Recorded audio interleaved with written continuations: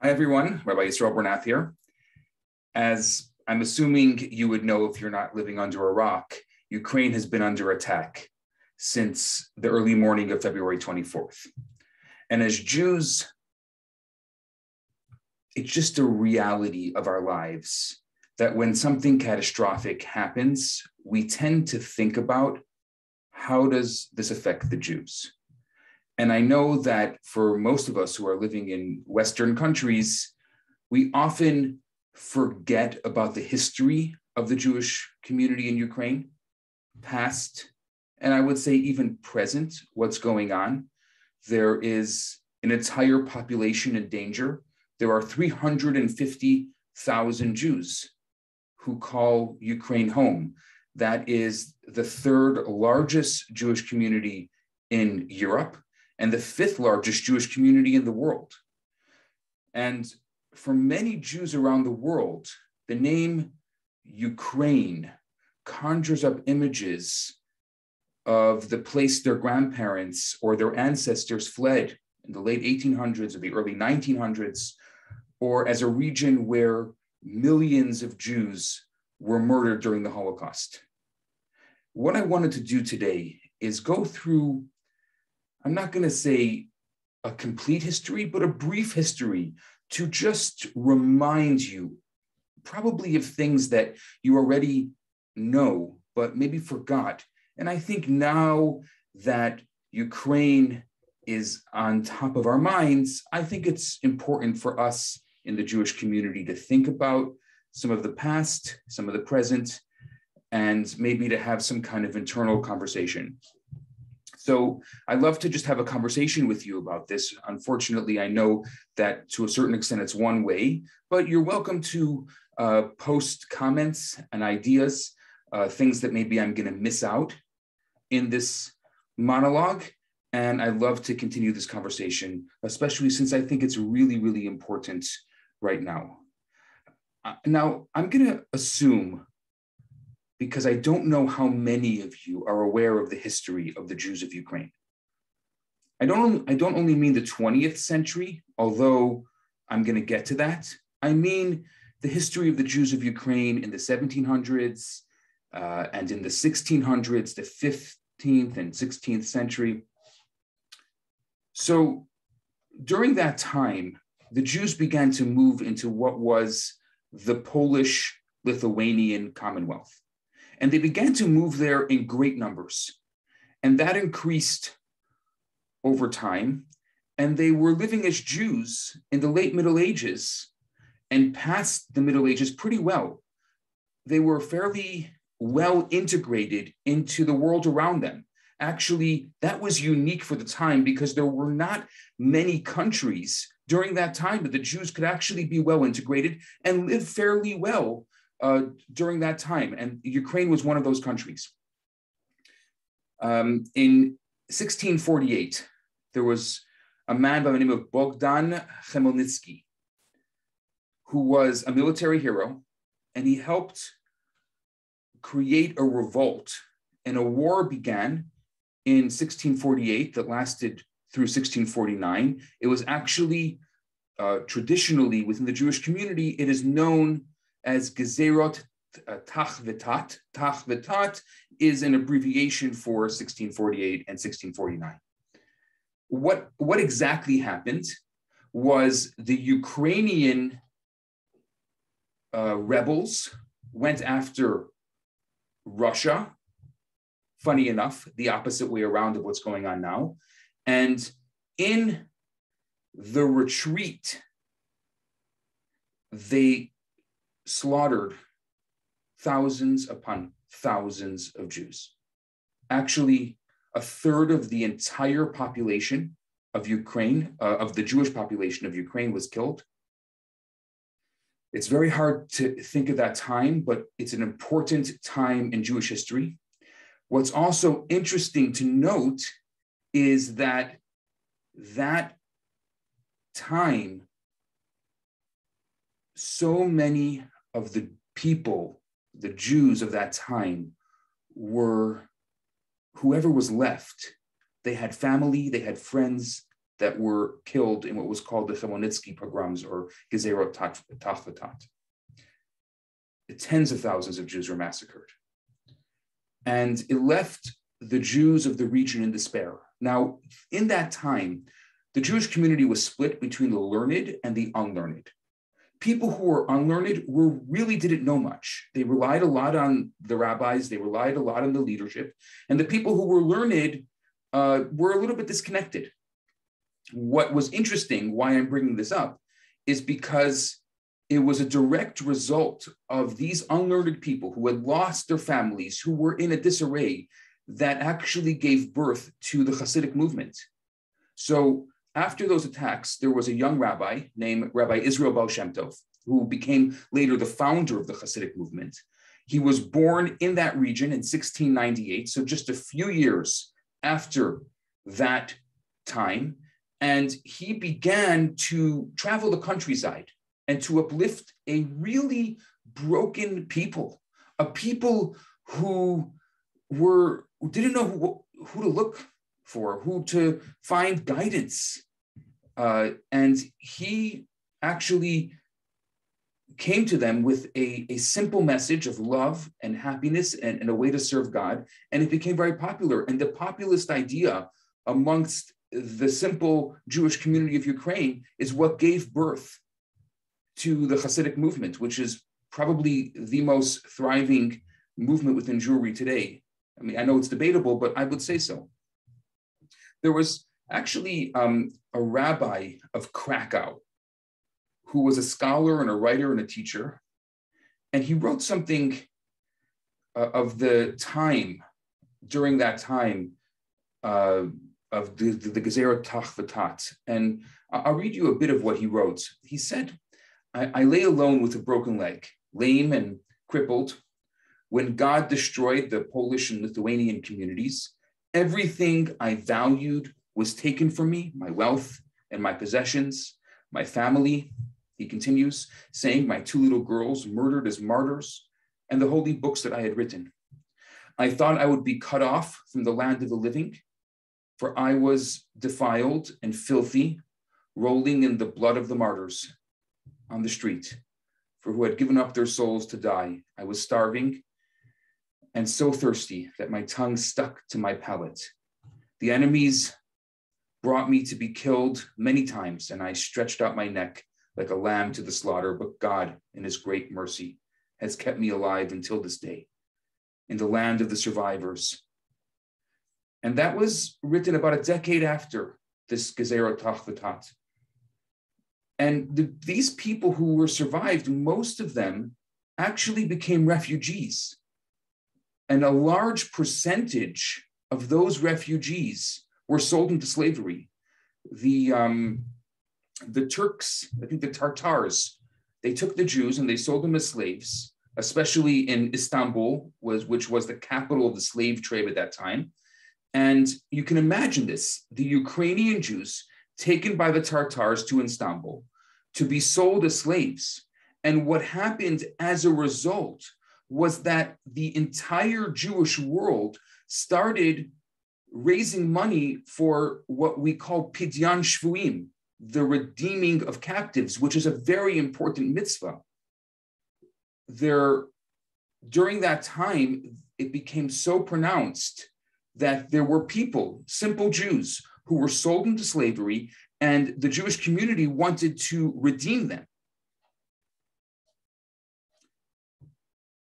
There are so many stories that are written, but it really, I would say, without, and I'm really not going into as much detail as I wanted to, but without truly understanding Gezerot Tachvatat, this Chmielnicki pogroms, you really don't understand what happened to the Jewish community of Eastern Europe, and maybe what's happening today and what our response is, because so many Jews either sold into slavery or escaped. I mean, later there were other pogroms, but many of the Jews that later made their way, and I'm saying in the late 1800s and early 1900s, to the United States, to Canada, to South Africa, to some of them to Australia, to some of these Western countries, or what we know today as the Western countries, were as a result of these types of pogroms, this one probably being one of the great pogroms that unfortunately is not known enough. And we can see this really strongly within the memories, etched into the memories of the Ukrainian Jewish community. Now, I bring this up because this is the reality of Jewish history. And when we hear the word Ukraine within the Jewish community, we think of that long history, the long history with the people of Ukraine and the deep anti-Semitism, not only during that time, but obviously further on, and especially during the Holocaust, the deep anti-Semitism of the people of Ukraine. And after that time, things calmed down and Jews began to rebuild. And that's what we do. I mean, especially in times when things calm down, we go back and we try to forget what happened in the past. We try to forget that which we lost, and we rebuild. And the Jews at that time actually physically dug up possessions that they had buried when they fled. And that's why when World War II started, there were 3 million Jews in Poland. 3 million Jews in Poland. Because around that area, in the Commonwealth of Lithuania and Poland and Ukraine, so many Jews during those few hundred years in between Gezer Tachvatat and later on into the, before the pogroms and World War II, they were able to rebuild, and they managed to rebuild. And Ukraine became one of those places that was really good for the Jewish people. Now, we know that Jewish history repeats itself. And if you think about how there's a terminology that is used with regards to the destruction of the temple, it's called Churban. Well, there's only one other time that I know of, that I could think of, and again, I'm speaking offhand, but there's only one other time that I can think of that the word Churban, destruction, is used aside for the destruction of the temple, and that was a destruction of the Jews of Ukraine. So until the 20th century, until the Holocaust, the Chmielnicki pogrom was thought of as the equivalent of a destruction of the temple. Yet the Jewish people in Ukraine rebuilt. And even in the beginning of the 20th century, before the Holocaust, between 1918 and 1921, there were over 1,000 anti-Jewish riots and military actions, commonly referred to as pogroms, throughout that area in 500 different locales, of which is now called Ukraine. So you can think about what the Jewish people in Ukraine have gone through. And this all took place in the midst of what was called civilized Europe. There's so many great books on this. I can't think of any that I would recommend offhand, but definitely you should look it up. If this is something that interests you, this is definitely a really good time to think about the Jewish relationship with Ukraine and past. And we'll talk soon about the Jewish relationship with Ukraine presently. Now, once World War II started, different nations had different levels of collaboration with the Nazis. There were different levels of anti-Semitism. And let's say, without giving you too many details, Ukraine was the brutal of the brutal. The Ukrainians were so brutal to the Jews in its midst. I mean, obviously, for most of you that are with me here, I don't have to tell you what happened to the Jews of Eastern Europe, to millions of Jews. But I'm telling you because probably you don't know, because the Germans kept very meticulous records where the Ukrainians and the Russians did not. But we can understand that in Ukraine, and I'll say in Russia as well, there was equal, if not a greater catastrophe to the Jewish people, even though we didn't know that, or maybe we don't have the same kind of documentation. I'm telling you this also because the story of Ukraine is part of the Jewish story. Because past the worst catastrophe in Jewish history, and perhaps human history, to the current day, no one should ever be blamed for what their ancestors believed and acted. It's hard for us to separate that, but that's the reality. And sometimes it can be a signal for the way you believe and act as well. If we're talking about Russia invading Ukraine, it happens to be that the president of Ukraine, Vladimir Zelensky, is Jewish, which is unbelievable if you think about who he is and what he represents in retrospect of the Jewish community's experience in Ukraine over the years. The fact that today, as we stand in this moment, there's a Jewish president in Ukraine. What they referred to, what the former president Medvedev referred to him as a man with certain ethnic roots, if you can imagine. A man with certain ethnic roots, and then suggested that he concealed his Jewish identity to serve the interests of the Ukrainian nationalists. Have you ever heard about Jews hiding who they are to serve the nefarious interests and undermine a country? I mean, okay. And then there's said that his betrayal to Russia, his betrayal, and there was an exact quote that made him like a Sonor commando. The Sonor commandos were the Jews who were forced to clean the ashes of the bodies of the Jews who were killed in the camps. And when you use that kind of rhetoric about someone, I don't have to tell you that what you're doing is appealing to deep, ingrained anti-Semitic stereotypes in Russia and in Ukraine to undermine the credibility of the president, who is, as he said himself, the number one target of the Russian troops right now. Now, this man, I have to say, if you haven't been introduced to him yet, what an amazing human being is Vladimir Zelensky. He started off his career as a comedian, which is funny because we often think of politicians who are comedians. Never do we think about comedians who become politicians. But that's just the nature of the world.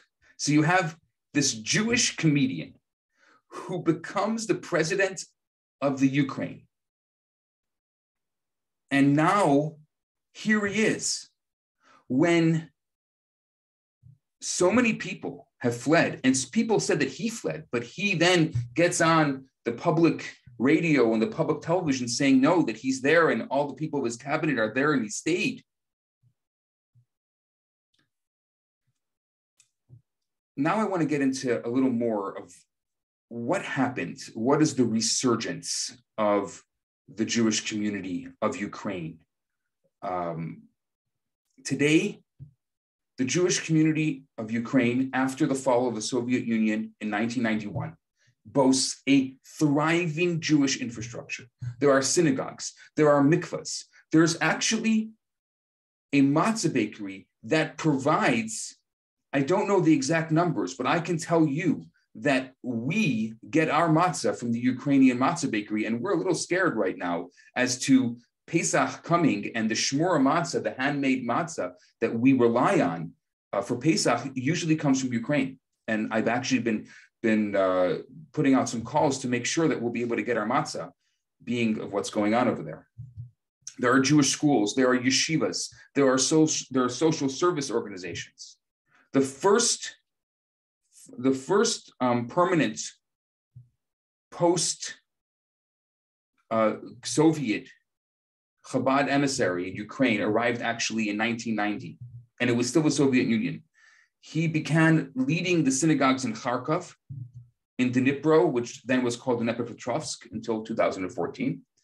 And those places had actually just been returned to the Jewish community.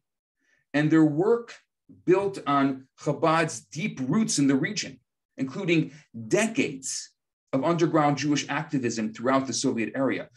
See, what people don't know is that the reason why Chabad actually ended up being really part of the resurgence of Judaism in the post-Soviet Ukraine is because Chabad had been there throughout the communism and throughout the Soviet Union, really with these underground yeshivas and underground institutions. I'm going to talk about that in a second.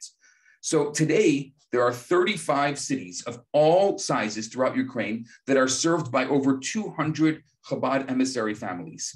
And similar to Vladimir Zelensky, all of those Chabad emissary families got together before, in the weeks leading up to this, knowing that there's a very good chance that this was going to happen, and decided they're going to stay, and they're there. These rabbis and rebbitzins are there with their communities during this time. And often the Chabad rabbis and their wives create the only Jewish infrastructure in the city. And so there's a story that came out about the Chabad rabbi and rebbitzin in Kharkov that took the community in the beginning of the raids and said, people come, and they said, we don't have a shelter, but we'll help you. And they were feeding the community, and they were doing, and the stories of in Odessa, of the orphanage there. These emissaries do not only work with the Jewish communities in their own towns, but they reach out to dozens of smaller cities, towns, villages around them, arranging and running Jewish holiday programs throughout the year. What's also amazing about Chabad's work in Ukraine is the orphanages. There are two of the most well-known orphanages. One is in Zhytomyr and the other one in Odessa. The children were evacuated further west this week. And I believe there's also one in Dnipro. It's far from only relief work that Chabad is engaged in over there, but as the quality of life in Ukraine has risen, so has the quality of Jewish life. And Chabad maintains a Jewish university in Odessa. And in case you haven't seen, all of the shares also has the largest Jewish center in the world in Dnipro called the Menorah Center, which has 7 branches. And the philanthropist that built that center wanted that from the sky, I heard him say it myself at a conference a number of years ago. He said from the sky, he wanted people to see the Menorah Center. There are kosher restaurants throughout the country. And so there's this level of material and spiritual comfort that few had predicted just a few decades ago. And so while the world continues to pray for the people of Ukraine, for the Jews of Ukraine, I think it's really, really important for us to think of them. And this is a terrible, terrible tragedy that is happening to Ukraine. And it's not a tragedy of the Jewish people, but we don't hold grudges. And even though I've sat here for the past few minutes telling you about our deep history and the difficulty of anti-Semitism, when a lot of people have questioned me over the past week, the various things I've shared saying, well, don't you remember about the deep anti-Semitism? I do, but we don't hold grudges. And there's a terrible thing that's going on now. We know history, we remember history, but we also thank God of those people in the Jewish community and at large who have been able to flee. And we think about the fact that the Jews did not have a place to go in 1648 and 1649. The Jews did not have a place to go in 1918 and 1919. And God knows they didn't have a place to go in 1942 and 43. But now they do. And our job, whether physically or spiritually, is to make sure that they get there. And thank God, when something comes up for the Jewish community, for the first time in history, we can see the realities of private jets that were chartered to Israel from Ukraine. Many private jets that were chartered through the Jewish community, and that we have a place to go. And what I always love, and I think about what the meaning of home is a place where you're accepted unconditionally. And here in Montreal, I think of our Chabad Center as a home where we accept people unconditionally. There's no question, whoever the person is, wherever they come from. And if they come to us, we will accept them for who they are without any judgment, completely unconditionally. And it's beautiful to see that we really, as a Jewish community, have a universal home where we're accepted unconditionally. And as difficult as this time is now, I think that people ask what they can do. How can you be part of it? Because I always think of the bystander effect, that often we hear of these terrible things going on. But the fact is, who am I? I'm just a simple person. What can I do? So the first thing is, we have a body and we have a soul. So therefore, there are material things that we can do, and there are spiritual things that we can do. Materially, we can donate. There are really great places that we can donate to right now. If you need a list of those places, I'm happy to send them to you, or I'm just going to put a note here below the video with a link to some of the places that you can give tzedakah. And it's interesting because during times of war, there are three things that we do as a Jewish community. Number one is we pray. And so therefore, pick up a book of Psalms, a book of Tehillim, and say a prayer for them, and send your spiritual vibes to the people. Study. You can just Google it, study some Torah thought or something beautiful, and study, and then give charity. So we do prayer, study, and charity. And those are the three things that averts the severity of the decree, as we say in the Yom Kippur and Rosh Hashanah prayers. Those are the things that we can do spiritually. And one of them is also something we can do physically, is we can actually give. And if you have the means to be able to give more, give more. And if you have the means to be able to physically get involved in helping, physically get involved in helping, because I'm sure that they physically need help in whatever way that we can. And Hashem should bless that the Jews of Ukraine and the people of Ukraine should enter a time of absolute peace, and that this should be over very soon, and that we can then turn to our parents and our grandparents and our great-grandparents, who probably our great-grandparents fled from Ukraine. And they were the ones who had the wisdom and the foresight to leave that place. And we can say to them that though you left, we remember that that place still is in your heart and souls. And we remember the communities that live there and those people who still remain. And Hashem should bless each and every one of you and each and every one of them with health and the ability to have peace, real peace, the perfect word, shalom, absolute peace. Have a wonderful day.